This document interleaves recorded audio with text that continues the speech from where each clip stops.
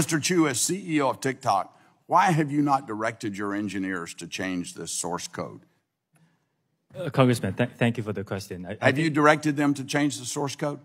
Like what we are offering and yes my fourth commitment? Have you directed them to change that source code? Congressman, if you give me a bit of time to just No, I don't. It's a yes or no question. Have you directed your engineers to change that source code? I'm not sure I understand. Why are you allowing TikTok to continue to have the capacity for censorship, and yet you claim here that you don't? Let me remind you of something. Do you realize that making false and misleading statements to Congress is a federal crime? Yes, I do. Okay. So have you directed your engineers to change that source code? I am giving third-party access monitoring by experts. And Congressman, you are an expert on this. You could agree with me that no other company does this. source code is the same as Doujin? What percentage? I can get back to you on the specifics. Okay, I'd appreciate that. Where was the source code for TikTok developed? Was it developed in China or in the United States? It's a global collaborative effort, like a lot of code for a lot of companies. Was it developed in China? Some of it? Some of it is. Okay, at ByteDance.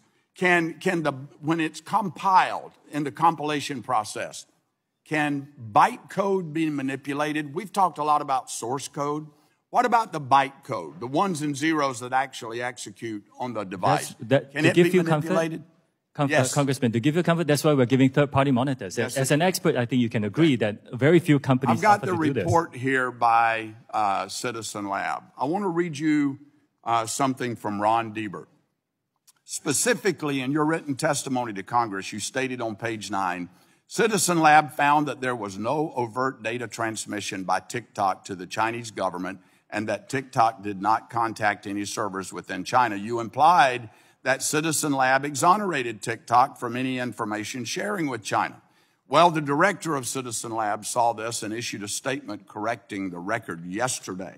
And I'm quoting Ron Diebert, the director of the lab. I am disappointed that TikTok executives continue citing the Citizen Lab's research in their statements to government as somehow exculpatory. I've called them out on this in the past, and it's unfortunate that I have to do it again, unquote.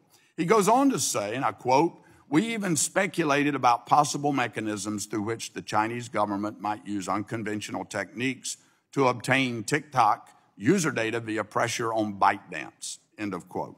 Mr. Chu, you sent Congress written testimony citing this lab as a support of your claim that China cannot access user data, U.S. user data. And now this lab has come out to say, we never said that.